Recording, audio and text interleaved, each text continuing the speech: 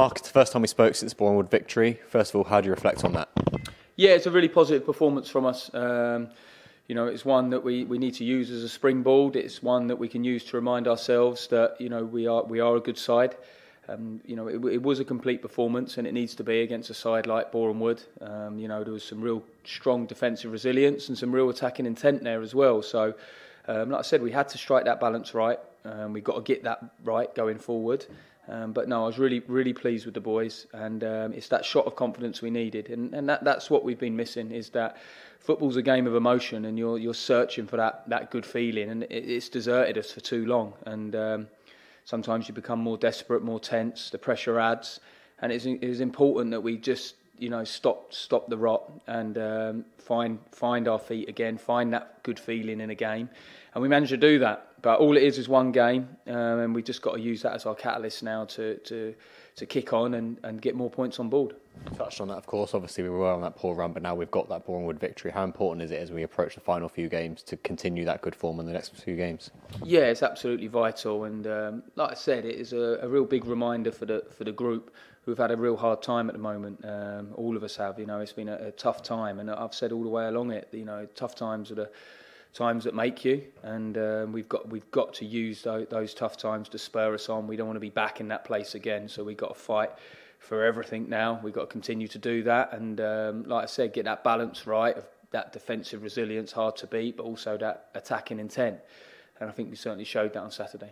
Of course, another bit of positive news is that the new striker, Sinclair, has finally been announced, but of course there's we're waiting on QPR, as you mentioned, with the medical clearance. What's the latest on him? Yeah, we're still waiting on QPR. It's no secret now that we've signed him. It's he suffered a concussion away in a European qualifier for Ireland. With him being young, you need to be very careful with them situations. So, we're hoping to see him as soon as we can, but that one's out of our control, and that his safety will always come first. But hopefully he'll pick up his training at QPR, and they'll be assessing him as we go along. But I suppose as positive as is signing him, the players that have come in, can hopefully do a job as they did on Saturday as well. Yeah, absolutely, and that's full focus on the players available for the next game, as it always is. And like I said, those boys have done well and got the shirt on their back now, and it's up to them to carry on and do what they want with it. Really, it's they've got the shirt. It's up to them what they do with it now. So that challenge is always there. We have got some competition. We have got a lot of injuries as well. But that's what made that performance even the better. I mean, the lead up to that game was, with what happened on the previous week, and the other injuries and the other things that goes on behind the scenes that no one sees, just shows what a big performance that was Saturday. It was a real, amongst all the adversity, we really, come out strong and fighting, and I was so pleased to see the character in the group from that. Let's touch on the injuries quickly. Obviously, we had Ethan injured. Mitch has obviously announced he's out for the rest of the season. We had Kev Locko out with injury. I think Corey had to drop out at the last minute. What's the latest on the injury front? Yeah, we obviously lost Ryan Glover the night before as well through illness. So, fortunately Ryan's been training now this week, so that's good. Corey Jordan, we're hoping to see train at the end of the week. Kevin Locko is continuing to be assessed with a minor ankle injury, so we're hoping that's more definitely short term. It's just when we will see him. We've got to be careful because he hasn't really got that backlog of games behind him, so we need to be extra cautious with that.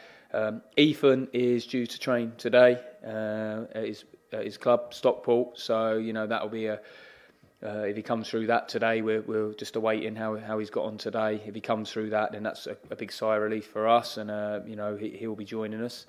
Forgotten where we are now, Henry. Who else is along there? Yeah, and Mitch, I'm absolutely gutted for. He's such a great character around the place. A great goalkeeper, and his opportunity come again. And unfortunately, injury has scuppered that, and we'll be doing everything we can to look after him and make sure he comes back bigger and stronger. Because I know the character of him, he certainly will do that. But yeah, real sad news for us on Mitch's situation. You touched on opportunity there. Obviously, it was a really young squad that played on Saturday. I think of Ryan, obviously Alfie Saunders, Tommy Willard, to name a few. That must be even more positive given that it's a young squad and they can go out there and put in a performance as they did. Yeah, and they're full of potential, and we're the youngest. We haven't had a game of football yet. We were always, without being the youngest team out there. That is the makeup of our group. With some of the situation with some of the injuries, we've always been a youthful group, and with youngsters, sometimes you've seen the feast and the famine moments where with a bit of confidence and and the shackles off, then they can really excel. And but what they are developing is they're developing a lot of character, a lot of great experiences at the moment. So as we hopefully as we go along, we get stronger and better. But sometimes then to get to them moments, you've got to go through your tough times, and we all went through them together. And it's just important that we get out of it and learn the lessons, and we'll be stronger, better for it. Just a final note on our next opponent's Yeovil. Of course, they drew 2-2 with Kings Lynn last weekend, but as we approach the final few games of the season, anything can happen. We hope we can do the best we can with the results we've got. Yeah, look, we've got to focus on ourselves. We've got to make sure that we bring our best game, and like I said, get that balance right of that defensive resilience and that good attacking intent as well. So we've got to make sure we get that balance right. But the challenges always come big. There's a lot of football to be played in a short space of time. Yeovil, I've been impressed with them every time I've seen them. They are a really strong side. They work so hard. So it's going to be another real difficult test travelling there on Good Friday. And then we've obviously got the game so close on the Monday. So it's a busy weekend. We've got to be as professional as we can. We've got to make sure we prepare the best we can. We've got to try and get the right balance of getting the energy on the pitch and the freshness on the pitch, but also trying to get some continuity into the team as well, which has been so difficult for us this season. There's plenty to look forward to and be excited by, but we've got to make sure that we put our feet back on the ground now. Remember what worked well for us on Saturday. Remember that mentality, that attitude, that togetherness. It's got to be at the front.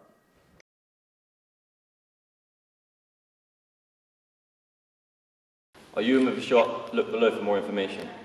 Click here for the next video. Click here to subscribe.